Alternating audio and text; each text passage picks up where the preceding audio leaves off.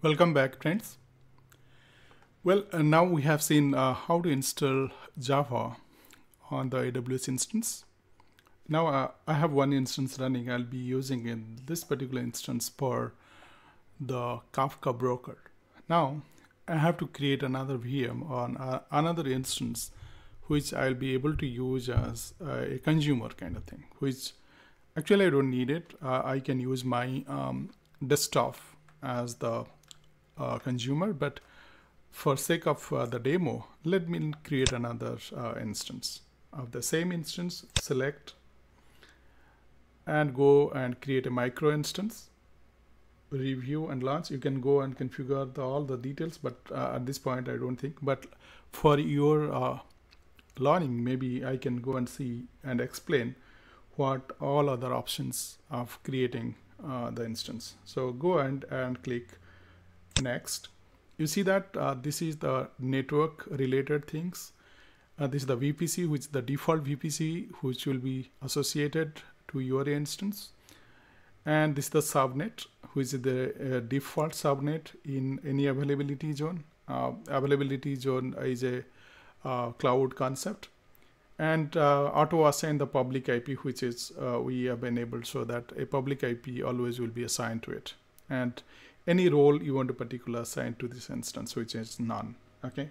Next, go ahead and so these are the, you don't need to change it. Keep them as it is. Next are the storage. You see that by default there is a 10 gig storage is added. So remember, in your feed here, if you go and check, actually you can use 30 gig of storage, that is a SSD type, general purpose SSD type. So we have already used 10 gig for one instance, 10 gig for this instance, and we'll be having remaining 10 gig also. So that means we can actually execute another instance.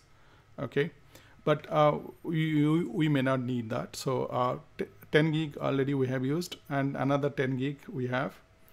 And the tag in the instance, we can actually tag it. I call it the Kafka consumer. Kafka consumer, okay, the Kafka consumer. And security, this is keep it just by default, okay. And whatever is assigned, you don't need to really worry about it. And review and launch. And okay, that's all. And go forward and click launch. And okay, if you see that, we remember to give the same security key pair which we have created last time. You see that we created the my demo key pair, right? Assign it, that's important. And click I acknowledge, launch the instance. Now this instance is getting ready, it's pending. And let's wait for it to be running. And go to the EC2 dashboard and see how many running instances you have. Okay, this is the running. And we didn't, last time when we created, we didn't tag it. So actually we can go forward and tag it. We call it Kafka broker. Okay, this is just maybe Kafka broker, so that it will be easier for us to see who is one is what. So if you see that this is the IP, I have not restarted, so my IP address remains the same. Now this is initializing, it is still not running.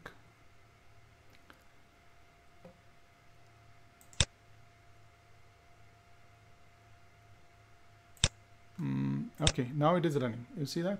Now what is the IP? The consumer. Okay. You see that? What is the IP? This is the IP. Copy it and go to our PuTTY session host, and I'll give this as a name, that Kafka consumer, and go to the data EC2 user, go to SSH auth and browse. This is the demo, same key pair. you can use it, and go and save it. So this is the consumer and this is the broker. Right now go forward and yes, and see if we are able to access. Yes, we are. Now we're not, go and do the same thing again, like sudo yum update -y. So what this is going to do is updating the packages. Right now I can actually go on another window. I can do some other thing, but okay, what I'll do is I'll wait for the update to happen and I'll come back later. Well, we are back. You see this is over now. Now let's do the same thing again, install Java here itself. So to go forward and install Java, let me do a bit different way this time, just to show you how different we can install Java. Again, go forward and open oracle.com. So download Oracle Java. Okay, go and open that page and here accept, and you see here Linux 64-bit, the RPM. Let me download this time the RPM. Copy link address and here copy the link and download the RPM. Well, another thing we have to do is we have to download the wget here as well, right? So sudo yum install wget.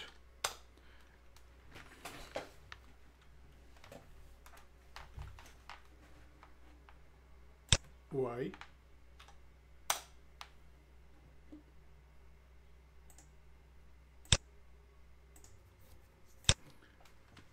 well, download now wget, copy,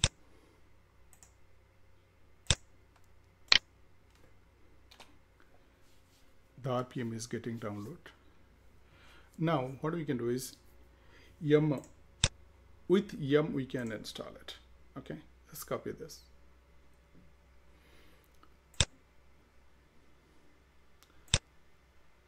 Okay, so this is sudo yum local installs. We can do sudo yum. Okay, what is the RPM? Sudo yum local install this file. Press Y. It is installing Java.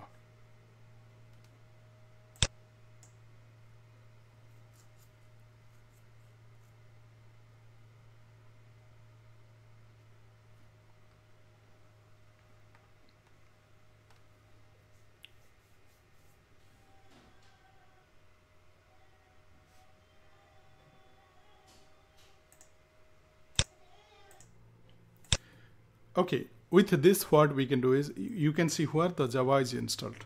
Here it is, user Java. You see that here it is, the JDK 1891 is installed. So previously what we did is we installed Java in the home directory of the user. So in that way what we can do is we are restricting other users of Linux.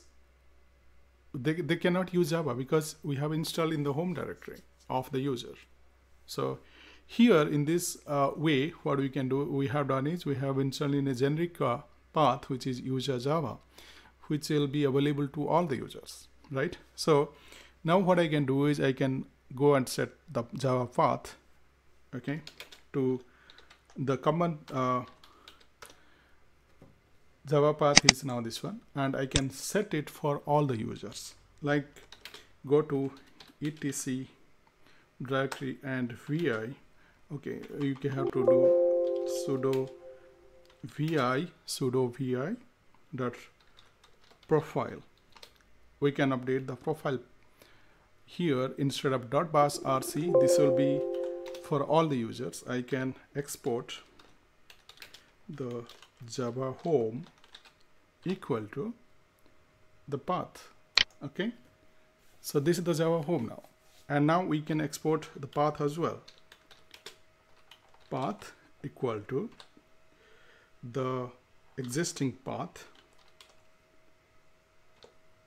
okay, colon, and the value of Java home slash bin. This is my new path. Go forward and save it. Now we are set. Java home is set. Now again, go forward and download the Kafka here as well.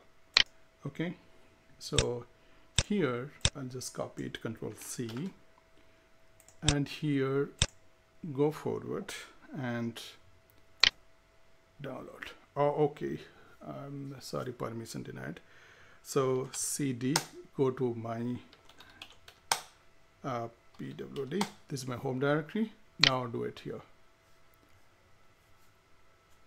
Okay, so here I got it. The Kafka is downloaded here, and let's untie it.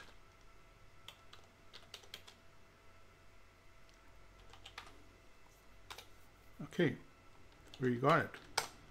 So now, what is the path? What is the IP of this? Internal IP. See, this is 81, and previously what we did, we accessed the other user as this, right? So now I have got this is as my the broker, and the IP that the broker is now, which IP? 64, and consumer is 81. So 81, this is the consumer and this is the broker.